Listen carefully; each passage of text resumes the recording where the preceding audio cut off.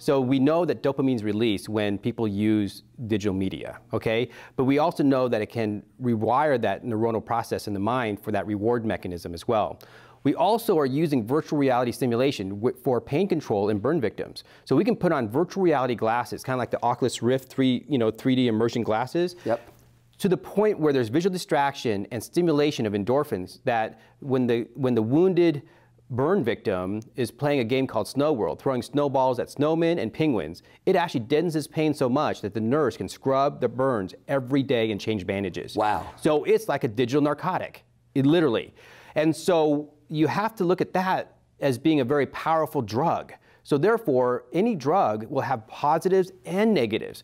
There's something in this cup that could kill me if I drink too much. Water. Yes, water. And so I can get hyponatremia, and my brain would swell to the point where I would have seizures and I would die from hyponatremia, not enough, salt bathing the cells. Well, same thing with digital media. If you use it too much, there's going to be neuronal rewiring of the body or the mind to cause serious ramifications of the systemic effects. Does it matter what the media is? Does it matter if it's Facebook or a game? It doesn't matter because... Does it matter if it's a movie? No, because see, the human being develops through time. So if a child, let's say the child in the frontal lobe needs to develop empathy, creativity, reflective thought, all these things that we desire in a human being, if they're spending all their time in front of, let's say, a movie, they're only going to rewire those neuronal pathways for that movie, for example.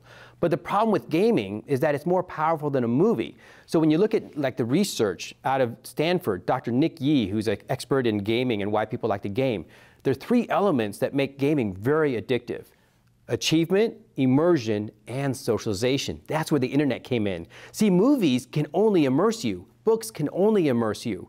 It doesn't provide achievement, and it doesn't provide the socialization that hooks people in.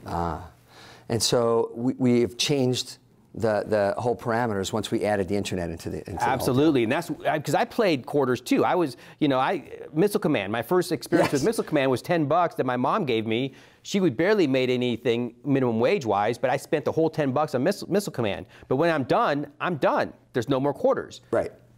I didn't become addicted to gaming until med school, when I was on the internet playing with literally millions of other players, and the game never ended.